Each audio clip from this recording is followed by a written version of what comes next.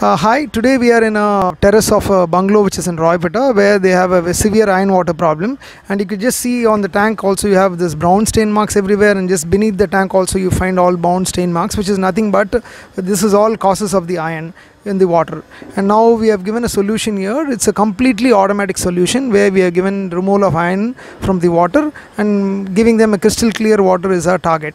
And this is what we have done is this is the actual overhead tank. We have split up this tank into two parts, and one tank we have made it as an aeration tank, the other tank is a treated water tank.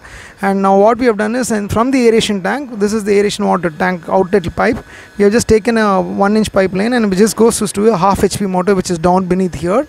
And from this half HP motor, the water is pushed through this pipeline which is here, and it goes into the filtration system, that is the iron removal filtration system, which is a fully automatic iron removal plant, which is an imported valve on the top, which does the automatic backwash, rinse of everything is automatic, and it cleans the water itself by the process of backwash and rinse, and also sends the signals to this next vessel also, and it also does the same process like backwash and rinse. And after which the water which comes out of the drain, that is the backwash water, is connected to the back of this walls, and from here it goes to the pipeline which is put on the corner of the terrace here. That's because if you're going to, it should not make stain marks in the terrace, so it's laid till the end over there, and then finally the water drain motor is pushed into the drain here.